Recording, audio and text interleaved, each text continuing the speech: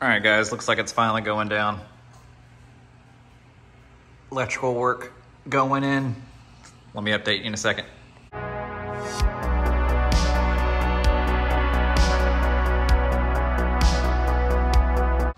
All right, guys, it's going down. Finally, the build series is starting. The new house. Electrical work is going in right now. The guys are upstairs. And just straight up, whose else garage looks this this crappy? I don't want to give too much away over there, but we're gonna hop inside. I'm gonna let you guys know what's going on in there and what we're planning.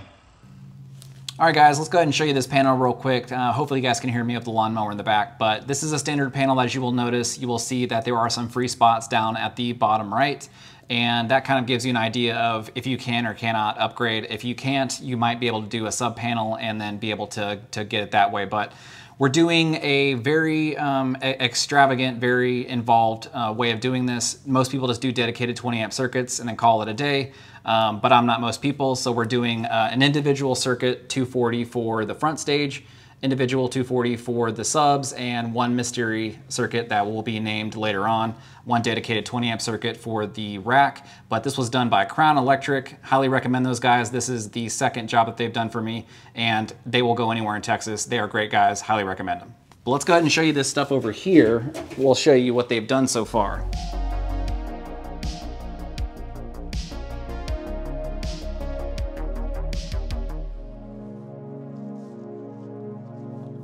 Okay, guys, so let's just go ahead and pop up here real quick. This is going to be the attic. The way this process happens, it's pretty simple. You have an origin, which is going to right now be the plugs, the outlets on the walls, and then you also have your destination. Looks like the guys already have the yellow Romex out. This is the standard stuff you're going to be using for, it's 12 gauge, you're going to be using it for 20 amp, as well as any 240 amp circuits. Like I was talking about, I'm putting in those 240 amp circuits. The wall you're looking at right now is my guest room. And then this has to go all the way to the back of the house to the right corner, and that's where the theater is. So it's a pretty simple installation. You basically just run the line through the walls, you know, or up and over the attic, and then you install them with a plug that's going to be the dedicated 240 20 amp plug. But origin destination, pretty simple. That's where the panel is over on the other side of the house. But let's check in with the guys upstairs to see what's going on. Okay, so it looks like the guys are at work. Be realistic whenever you're taking on a project like this. Realistically, you are gonna have to do some drywall repair, so just make sure that that is in a realistic expectation that you have. No one has x-ray vision, so this is an exterior wall. We did run into a water line. No one nicked it, so that's a great thing. These guys are professionals, but let's go ahead and check back in just a second. All right, guys, so let's show you what's going on up here. This is the top of the attic, right? Let me just, boop, pop you down here. This is the attic space. This is pretty typical. This is a 3-car garage, but usually you will have something like this. If you don't, then you know maybe it might be a little more difficult for you to do this. But I will not claim that I did any of this work. This is done by Crown Electric out here in Houston. They're ready for hire anywhere in your needs in Texas. So I'll leave their information down in the description. This is the second house that they've done for me. Highly recommend those guys. Great work. But looks like they already got to work on putting the lines in. Over there you will see the yellow. Right? That's going to be the yellow Romex. We have 1, 2, 3, and then another one over there going to the top. So we have 3 on the left side, 1 on the right side. And as you can see, let me see if I can pan over here.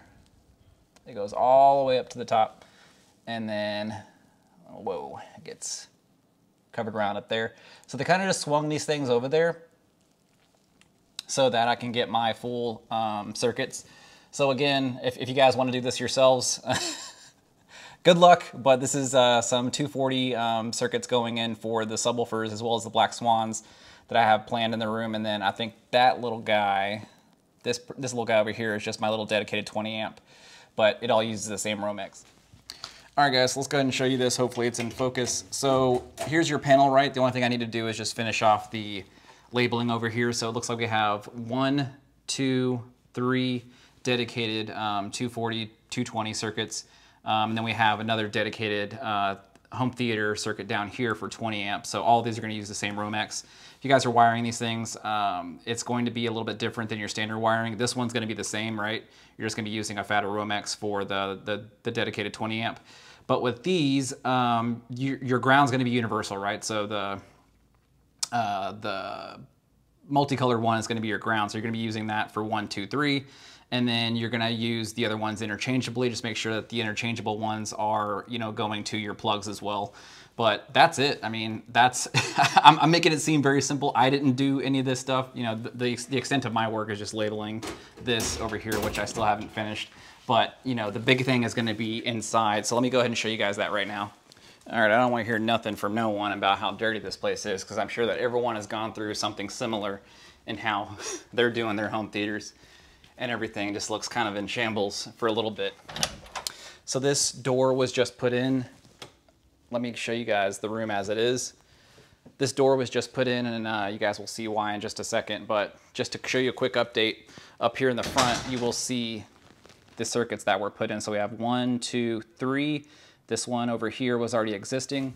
So all of those will power the front stage. So left, center, and right. The center is in the box still, so you guys will get an unboxing and overview of that shortly. But I needed these things up so that we could do some, you know, more critical measurements whenever we did the frame out. And then over here, so that's one circuit, right? So all this stuff over here is one circuit except for that little guy. That one is just standard 120.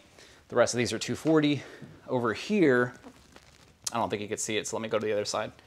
But copy and paste over on this side, we have same circuit, right? Connected to here. So again, another 240 circuit going here. It's on the same one, so both the subs, both the 21-inch subs will be on the same circuit. And then last one, so that's 2, right? The third one's downstairs. You guys won't know about that one just yet. I'll show you guys in that probably a little bit later. It's crazy. You guys will understand whenever all this thing comes out. But we have the last one, the black covered one back there. Boop, right there. That one is my dedicated 20 amp circuit, and that's supposed to be for the rack. As you can see, I put the rack in here already.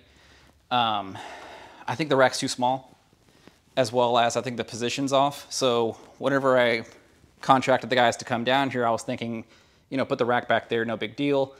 But you guys are looking at this on camera. It doesn't look big. I'm looking at the screen right now. This doesn't look big at all. Even though this is an 18.5 by 13 by 9 foot tall room, right? This is just something a little different, a little unorthodox, good God, unorthodox type of a room. So again, like I was talking about, this will be handled, that'll be drywall, this will be fronted off and looked nice and presentable. We'll paint everything looking nice, and then we'll take care of this stuff back here as well. But that kind of seems like it's gonna be a problem, because even if I grow that rack a little bit taller with the taller rack, it's just not gonna look right in here. I want it to be a nice, easy, aesthetically pleasing room and not too jumbled. So we're probably gonna have to put the rack in here in this wall. This is a closet, so that should work out pretty well there. But good God, I think that's it, guys. So I think that's gonna be the end of this episode. If you guys wanna keep following along with this build series, make sure you subscribe to the channel. I'll actually create a playlist once this thing gets off the ground and up and running. As you can see, we have boxes here, all this stuff. We have another subwoofer still in the box. We have another one of these still in these 2 boxes. So we will get all that stuff taken care of very shortly. So very exciting, new, cool home theater. I can't wait to do it. Can't wait to show you guys. You guys probably hear it. I'm smiling right now. I've just been so excited. This has been a long time coming, and I can't wait to show it with you guys. That's all I got. Make sure you like, share, and subscribe, and I'll catch you on the next one.